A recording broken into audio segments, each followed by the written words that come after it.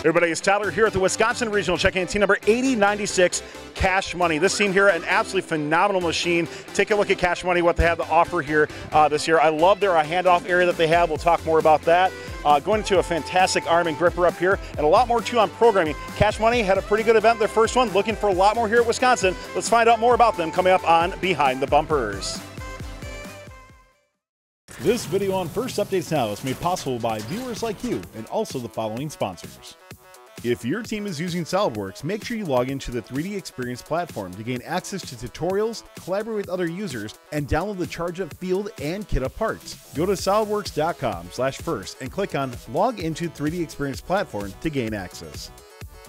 The Charged Up competition season is here. We have a ton of live Twitch and YouTube content coming to you. All of our uploads and archives, including shows, Behind the Bumpers, Finalysis, and more, are available at youtube.com/firstupdatesnow. Check out all of our live shows on Mondays and Tuesdays at twitch.tv/firstupdatesnow. Claire, let's start off talking about your intake and handoff area. Now, I love this drop-down feature that you have on it. What I really like to hear about, of course, what goes into it, but how did you get to this point in the first place, and maybe anything else that you tried and didn't quite work out for your team as well? Yeah, so we started with we chose an intake because we wanted something full width that will help us easily intake pieces. And it also helps with like stability of our robot. It kind of offsets the weight of our arm when fully extended. And it also helps lighten our claw because, you know, we don't have to actually intake with the claw. So it is deployed with a 4-bar mechanism. We started with a single pivot, but we found that it was less robust. And also it allows us to have a backstop connected on the intake rather than the claw, so we can also intake from the shelf. We originally did look at deploying this with a pneumatic cylinder, but with packaging all of our spark maxes and the compressors and everything else in here, the cylinder geometry just didn't quite work out. So basically it was just a lot easier to just use a motor and put a 4-bar on it.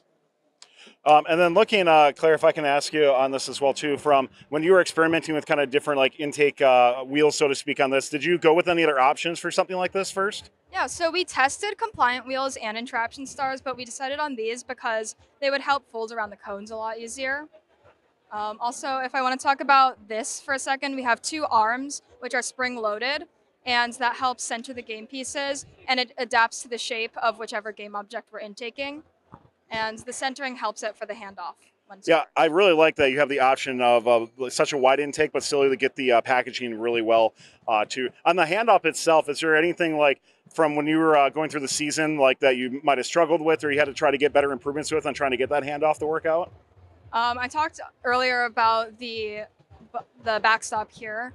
One thing that we did add was a sensor at the top of the handoff. So the arm comes down immediately, and the sensor can tell when there's a game object that's fully intook. So then we can immediately start lifting the elevator for scoring. Let's keep moving on. Talk to Jay a little bit more in regards to the kind of the rest of the process as you go through with your arm and your elevator sort of thing. So walk us through. I love the carbon fiber, by the way, too. But talk to us more about how this structure all came together. Yeah, so as Claire talked about, we started early on in the season. We knew we wanted to have a handoff up here. So we just went through a lot of iterations in this gripper and how we're actually going to hold on to the game objects. This and it was not even close to the first iteration. This is the 9th iteration of this gripper. Wow. And we built up several others like we have here. This almost worked, but didn't have quite enough force to actually close on the cube once it went there. So we moved over to the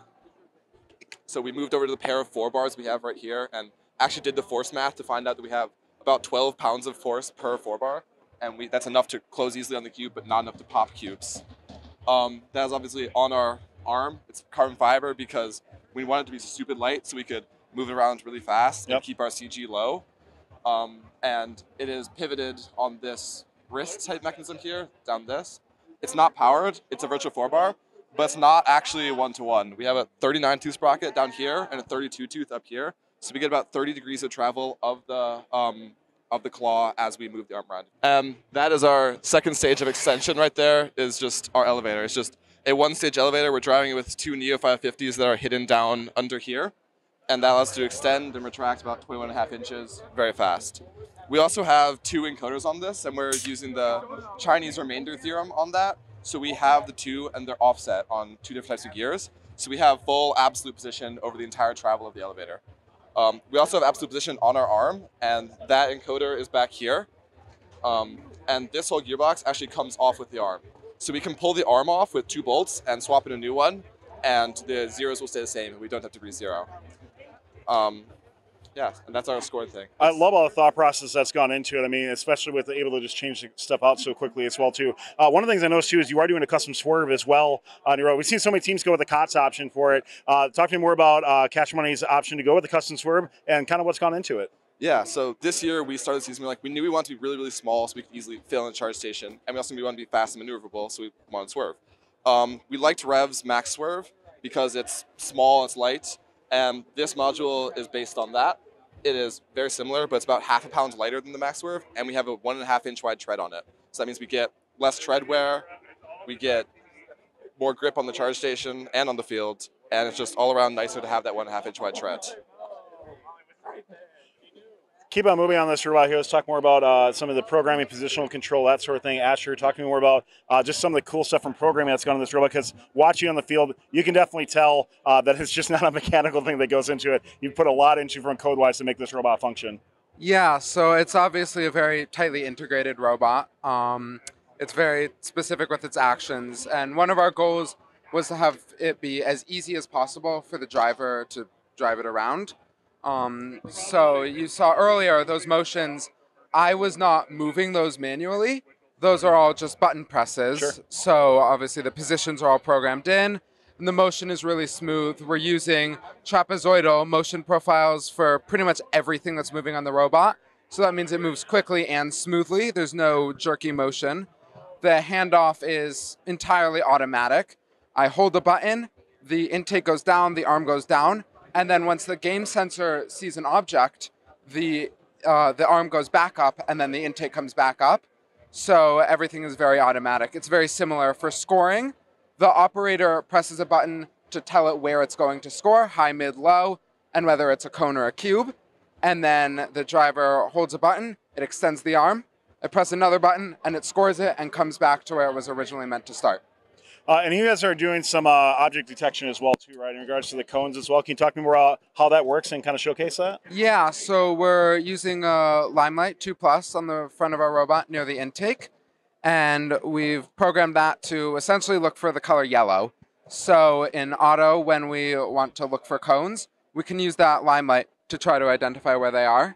And if you come over here, the intake is blocking some of it right now, but you can see that Jay is holding a cone. Yeah. And the Limelight is finding some of it, what's not blocked by the intake. And it tracks it pretty well, and it's super useful for autonomous.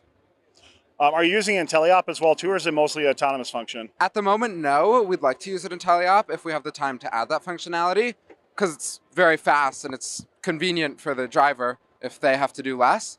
But we just haven't had the time to work that in yet. Well, Cash Money, you have an absolutely phenomenal machine here. I can't wait to see how you do at the Wisconsin Regional as well, too.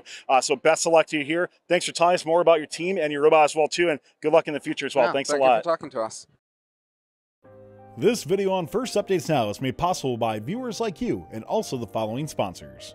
If your team is using SolidWorks, make sure you log into the 3D Experience platform to gain access to tutorials, collaborate with other users, and download the Charge Up field and kit up parts. Go to solidworks.com/first and click on Log into 3D Experience platform to gain access. The Charged Up competition season is here. We have a ton of live Twitch and YouTube content coming to you. All of our uploads and archives, including shows, behind the bumpers, Finalysis, and more, are available at youtube.com/firstupdatesnow. Check out all of our live shows on Mondays and Tuesdays at twitch.tv/firstupdatesnow. Don't forget to like, subscribe, and ring the bell to stay up to date on our new videos. Keep the conversation going and provide your input to our content. Watch our live shows at twitch.tv/firstupdatesnow. Join our Discord at discord.gg/firstupdatesnow, and check out Fun FTC on Facebook, Instagram, and Twitter, and First Updates Now on Facebook, Instagram, TikTok, and Twitter.